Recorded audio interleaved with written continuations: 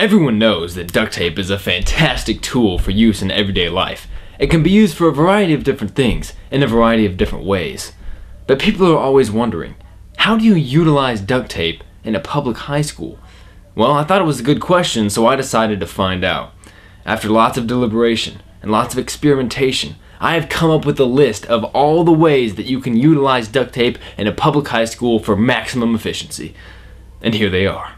Let's start with the most obvious use, which is to hush the mouths of annoying people. They're fun to play with and they'll fetch for you. Do you like puppies? Because they're fun to cuddle with. Shut up!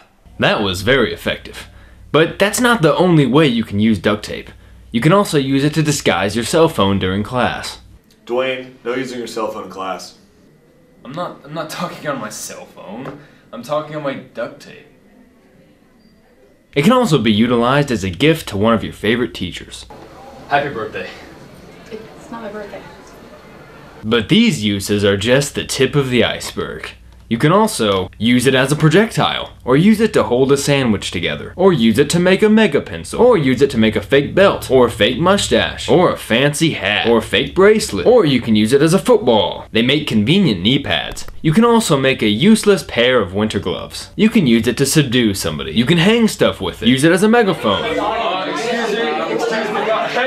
me. Can I have your attention? Use it as soap.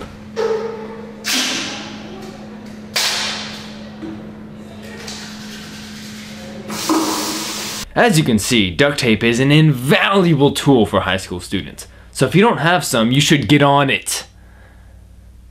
Well, I'm Duane Sanford. Have a nice day.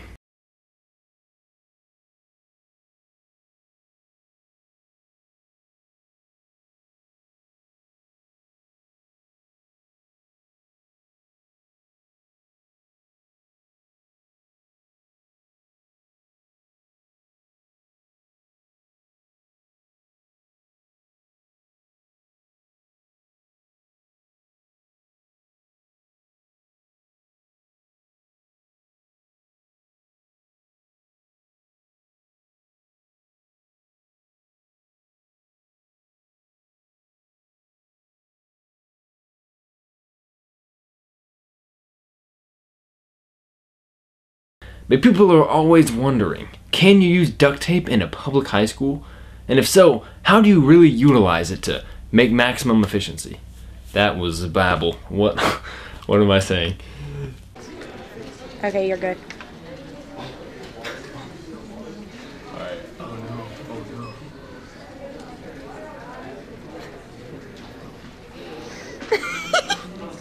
no. Get it together. Yep. Yeah, look at me and my throat. Ready? Yeah. Can I see that?